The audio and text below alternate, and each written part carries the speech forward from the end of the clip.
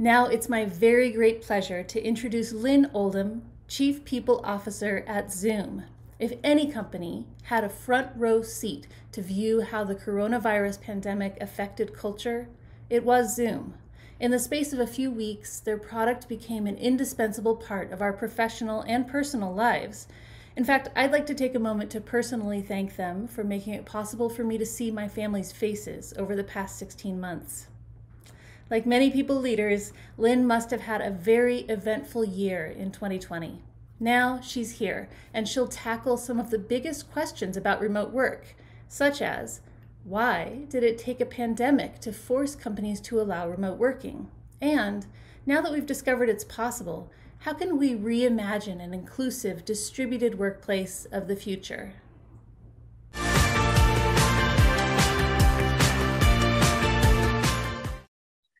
Good morning, good afternoon, good evening. My name is Lynne Oldham. I'm the Chief People Officer at Zoom Video Communications, and I'm here with you today to talk to you about, can we take the U-turn that we all did in the pandemic and help us reimagine work that works for everyone. And I want to thank Darren Murph for inviting me. Who can say no to Mr. Murph? He is amazing, as is GitLab. So let's just get started. This is a little bit about me, but really what I want to say, more importantly on this slide, is here's what I've been thinking about. Why did it take a pandemic to force companies to change their work habits? I've been working in HR for as many years as I have fingers and toes. And employers just have not embraced this concept of remote work. We've accommodated in certain circumstances with mountains of paperwork and lots of approvals, but it's been the exception and not the rule. So why? Inertia, not wanting to be the first mover, not wanting to lose control and ability to manage by walking around. Were they afraid to lose productivity and lose to the competition? Who knows? I'm sure it's all those reasons and even more. But the more important thing is, now that we've been through this, we need to use this pandemic to ensure that it's really proven that remote work can work. So how do we keep going? And so the next slide is all about the definition of tipping point, because I think we're there, people. I think we've reached the point at which the critical point in a situation, process, or system beyond which a significant and often unstoppable change takes place. And I think we're here. And why do we need to think about that? Why do we need to consider it? Because we need to think about, how do we take this big leap we all just made forward and keep leaping and not stay stagnant. We've been stagnant for 20 plus years in the way we work, and we've proved it's archaic and it can work differently. Why do we want to do this? Because we'll have happier employees who will be engaged in our future. Because why? Because we listened to them and we created work that works for everyone. All right. So quick commercial for FlexWork. FlexWork is a group of people. I joined up with my friends at Box, Jessica, Leanne at Palo Alto Networks, Nikki at Uber, and Kristen at Splunk. And we formed this consortium of thought leaders, and I wouldn't even call us thought leaders because we don't have all the answers. We really want you to join up with us and talk about the ideas that you're putting forward, the things that you're working on, what works, what doesn't work. The most important thing this group came together to say is, we don't want to go back to work like we were working in March of last year or February of last year. We want to do something different. We want to make this pandemic count for something other than the horrible things that it's counted for. The most important thing of our philosophy is that we want to put the employee at the center and build everything around the employee. So if you're interested, there's a website here, feel free. If you put your name and email in there, you'll get an occasional email from me or one of my cohorts talking about different opportunities for you to connect with us. So would love to hear from you. All right. So this big U-turn has become a symbol of where I want us to think about going.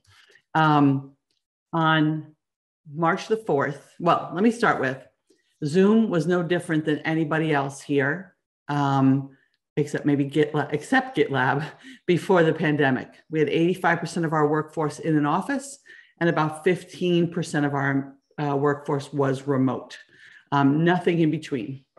And essentially, March the 4th, if you're from California, the geography is you take the 101 from San Jose to San Francisco. I'm on my way up to a meeting in San Francisco, and I get that call. And that call goes back and forth around working from home and keeping our employees safe, and when can we do it? And I'm like, okay, let's plan, let's make a plan. Maybe we can go next week, but we need to plan. No, let's do it today. We really need to do it today. Very, very much in Zoom fashion. Let's do it today. So we did it. And I made a big U-turn on the 101 safely, of course, and within all legal parameters. And I turned around and came back and pulled into the parking garage just in time to see a brigade of employees coming at me with their office chairs piled high with their equipment that they would need to work from home and be productive. So that was the symbolism that I'm taking forward for looking and examining at everything that we do from the employee perspective out, and how we need to turn it around and make it work for everyone. So that's the beginning. And let me talk to you about what we're seeing out there. So this slide shows a number of pieces that I've found out in the ether around what predictions are there via survey. It's everywhere from 39% to 74% of our surveying is saying that flexible working is the new currency for attracting and retaining top talent.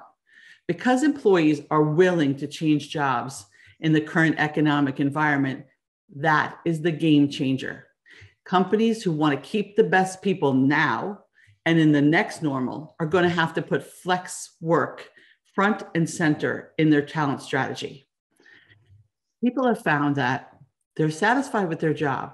Their productivity is up to pre-pandemic levels. Remote and hybrid have allowed them to have a better work-life balance or integration.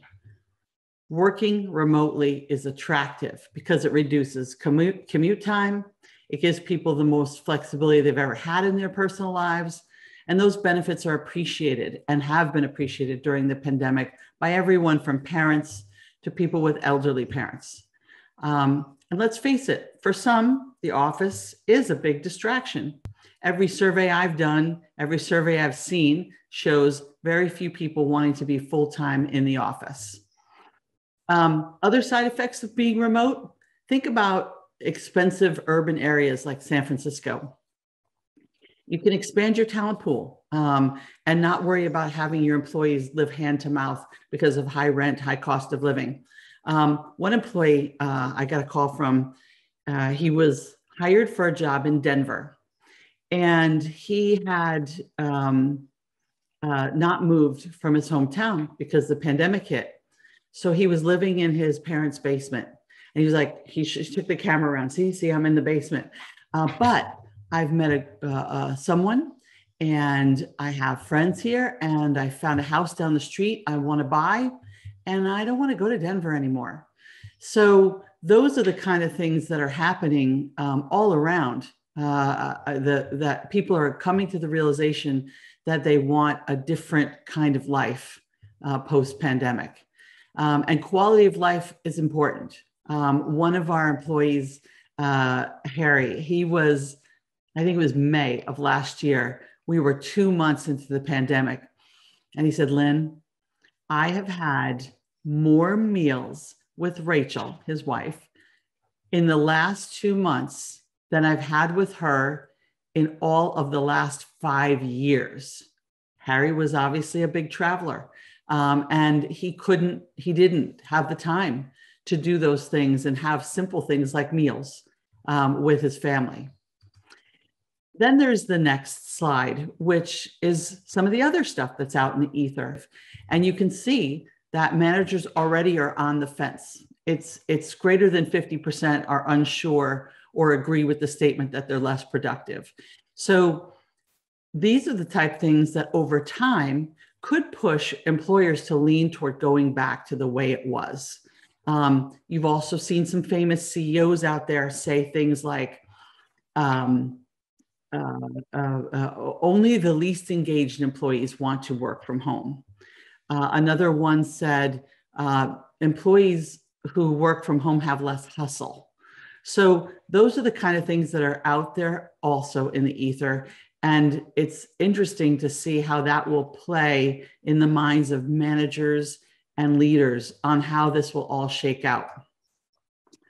Now, my good friend, Adam Grant, it's like he knew. He put this post on LinkedIn recently, and it's so perfect for what I'm talking about, because for me, it's clear that employers who want people in the office and who also want to attract, engage, and retain the best talent will face a dilemma. Many of our best employees will prefer maximum flexibility to work where they choose, when they choose. So those employees will favor employers who want to offer flexibility, and requiring people to be in the office 5 days a week may be a deal breaker. So similar to Adam, I feel like smart, forward-thinking companies know that they're in a stealth war for talent in this post-pandemic return to work environment. And they're going to have to do and manage the Great Reset in a way that will make their leaders shine, because they don't want their leaders to fall by the wayside, or their companies to fall by the wayside. So let's talk about what was really working well in the pandemic. There's certainly a lot of things to point to. I'll point to 3. The first one is around hiring. When the pandemic hit, Zoom became we like to say an essential service, really making sure not only your companies could connect, but also grandparents, teachers, churches, you name it. And that put a strain on the system, not in a bad way, because our tools are cloud-based, so very scalable, but you still need the people behind the tool, right? And so we had to staff up quickly. And Zoom became, our hiring process, just like our employees, became 100% virtual overnight. And to date, about 50% of our employees have never seen an office. Pre-pandemic, we were 2,400. We came out with our analyst call a week or so ago, and we were 5,000 plus employees. So we were moving at a pace of about 150 to 200 employees added on each month. And what was really important was that we could access a wider array of talent. We didn't have to just look in our backyard. We weren't tied to a geographic location. There's a research study out there that shows that applicants who live 5 or 6 miles away from a location got 1/3 fewer callbacks. So now that's all bets are off. No location ties. And what does that do for us? It also gives us access to more diverse talent. And unfortunately, when a local talent pool isn't particularly diverse, you're stuck with it in some way, shape, or form, unless you're moving people to you.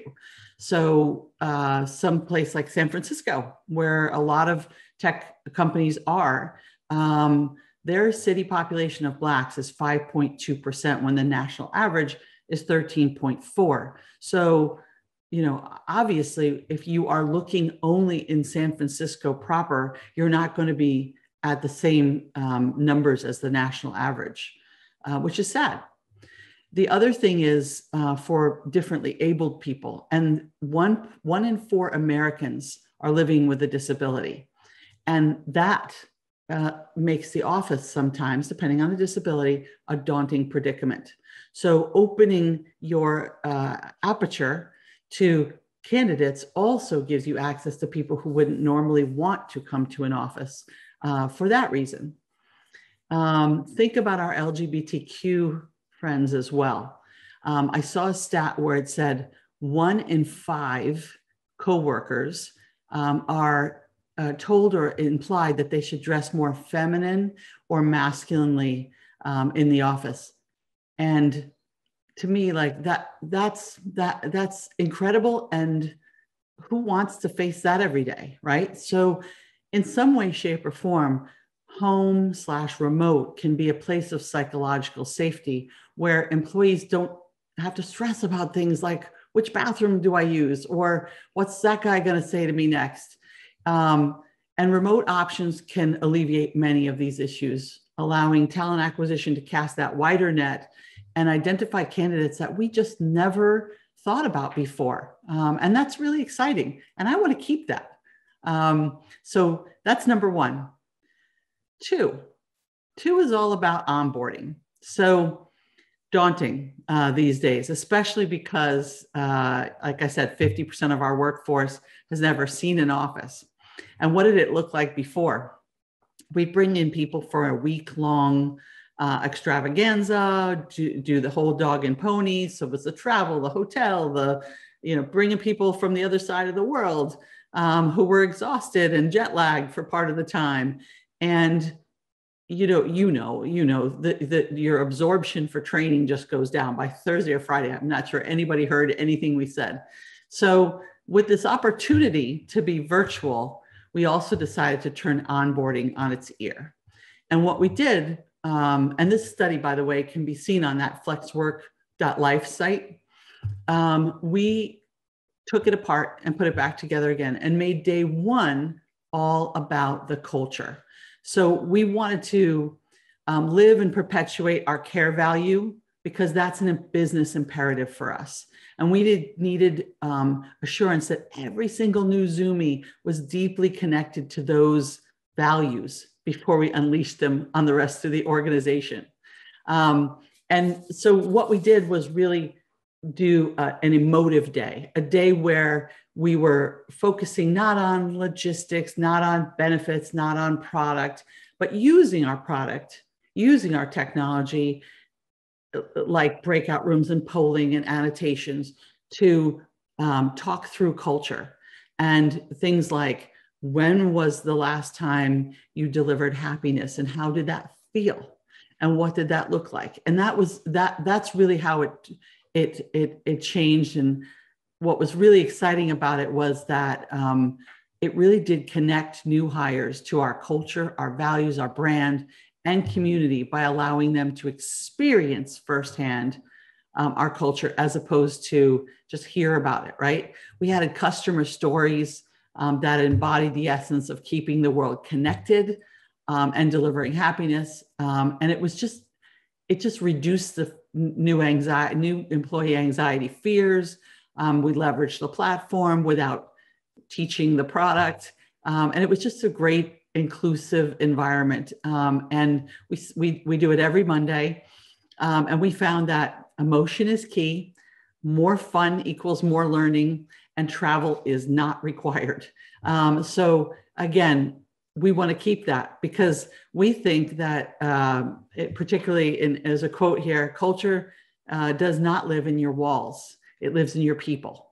So starting from there is really what's going to perpetuate culture. Okay. And then the third thing that I want to keep, because it's just an amazing thing that we've learned during this time frame, is this equality of head size.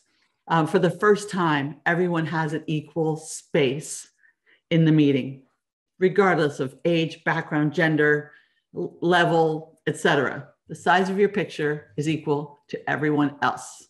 And your location in the meeting is random. There's no best seat in the house anymore. Independent of who you are, you have more control in a meeting. You can turn on and off your camera, on and off your microphone. You can chat. Ever been in a meeting when everyone defers to the person at the head of the table, or where the junior staff have to sit to the outside of the room because there aren't enough seats at the table? When I started, I went to our first e-staff meeting, and it was exciting. We all sat around this big boat-shaped table, and down the end were the big screens with the people who were not in San Jose. And so exciting, interesting. But I noticed that, you know, we were a one picture on the screen, and then there were these other heads of people elsewhere.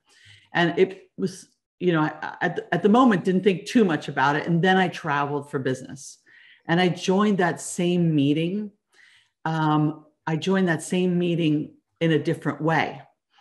I was on the screen at the end of the wall where everybody else was around the boat-shaped table. And I knew my big head was in the room, but I didn't feel like I was in the room in the same way.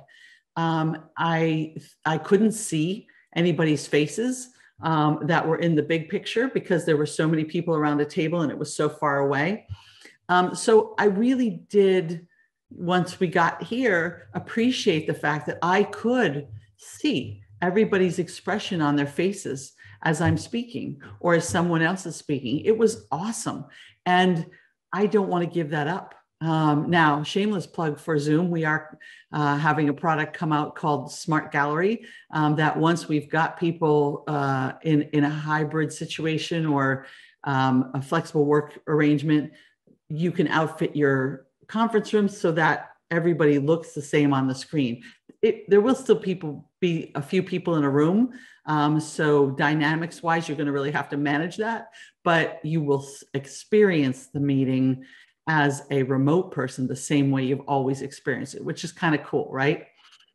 So I want to take that equality back to an in-person work setting, but that's going to be challenging. And again, there'll be products, but at the end of the day, there's a lot of other dynamics we're going to have to manage. Everyone can be heard, seen, and given the same chance to interact. And if we don't wish to say anything or speak up, you can always chat. So that is something that I absolutely want to keep in the new environment after COVID recedes. So how do we keep those things? So my question to you, what things have you done in your companies that you hope to keep alive? And how will you do that in a post-pandemic world? I think for sure, technology will be key, no question, but leadership buy-in is essential. A friend of mine a couple of months ago said to me, she was the head of people at a Fortune 100 company. She said to me, whether it works or it doesn't, Lynne, is going to largely be dependent on the CEO mindset. And I don't think she's wrong. I do think, though, that we have the ability to impact that. And if our leadership is game, or at least leaning toward game, we need to help them. We need to help them because we have an approaching global skilled talent shortage. And if our managers and leaders aren't all rowing in the same direction, we're going to have some issues in the talent acquisition space and retention and engagement. And change management is going to be key for us. There's no one size fits all after this is over. I recognize that the right hybrid work model is going to be right for you, not right for me necessarily. But I think it's best that we're surveying our employees. So we're asking them, we're doing focus groups, we're digging in. We're asking them, you know, what works for them, what doesn't, how does that feel? Because we have to create what's right for our org based on putting our ear to the ground and really listening. If you look at this next slide, I heard this somewhere and I thought it was a really good way to think about it. You know, marketing, when they do their thing, they're thinking about personas and how to market to this persona versus that persona. For those of you who are marketing to business, you might think about the enterprise business versus the small business, and you're going to market differently, right? So this person that I took this from, which I think, again, was fabulous, is thinking about the post-pandemic work world in the form of personas. So the orange here is the person who wants to work in the office. By all measures, by all surveys I've done, by even things I've done on LinkedIn, this is going to be single-digit percentages, but it still exists. Then there's the blue box, remote. We had them before, we'll have them again, people who don't want to set foot in an office. And then the green box is what I think is going to come out of this. And I think it's the lion's share of employees. I did a LinkedIn poll, not my employees, but a LinkedIn poll. And I think I'm at 72% of the folks thus far are interested in this green box. And this green box is going to require some thought and making sure that the way we work, that we can think about all of the aspects of work with through the eyes of someone who's flexible. And then the last one in the purple is what I call, they call borderless, I would call digital nomad, someone who can work in any time zone, work when, night, morning,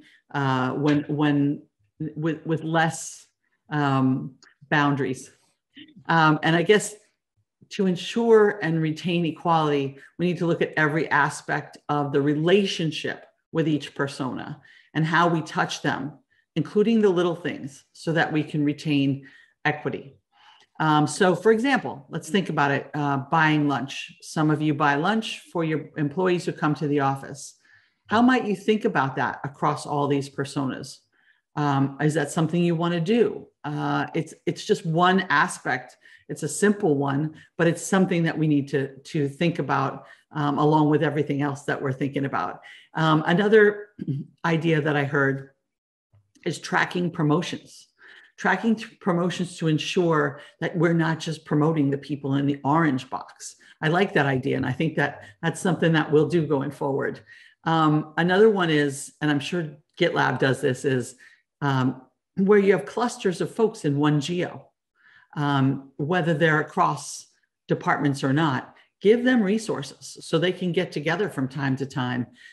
You will silo bust like nobody's business, and you'll promote team and culture. And I think that would be an interesting idea, given this idea that anybody can work from anywhere. Forward-thinking companies will close the gap on how they design their people-centric experiences, giving employees and each persona the space they need to unlock their full potential and deliver transformative results for the company.